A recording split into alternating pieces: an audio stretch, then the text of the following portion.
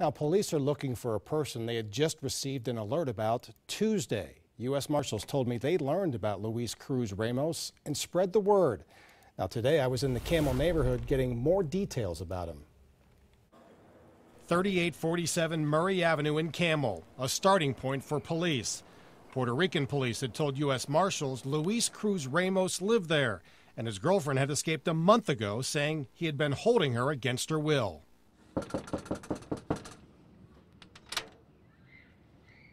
Nobody's answering now, but this is the place where the chase all started. Luis came out of his apartment, jogged out to the street. There was a white van here waiting, and he eluded police. He's going to run. He's going to run. All available units. Neighbors along Murray Avenue saw that chase start just 5 minutes before midnight. See the car go. An hour later, Luis was still circling his neighborhood in Campbell. The 30-year-old was driving the white van and even banged it off a couple Campbell police cruisers during the chase. Police were careful, knowing he could be dangerous.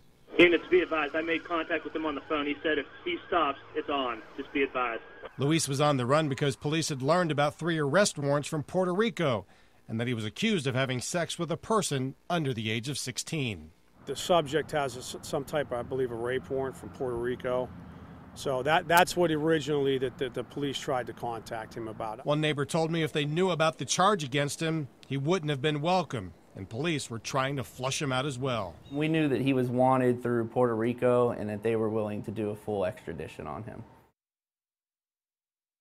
All right, that's how serious the charge is. Again, I can't see these pictures enough. This is Luis Cruz Ramos. He also has 2 tattoos, a crucifix on his hand, plus his name, Luis, on his arm.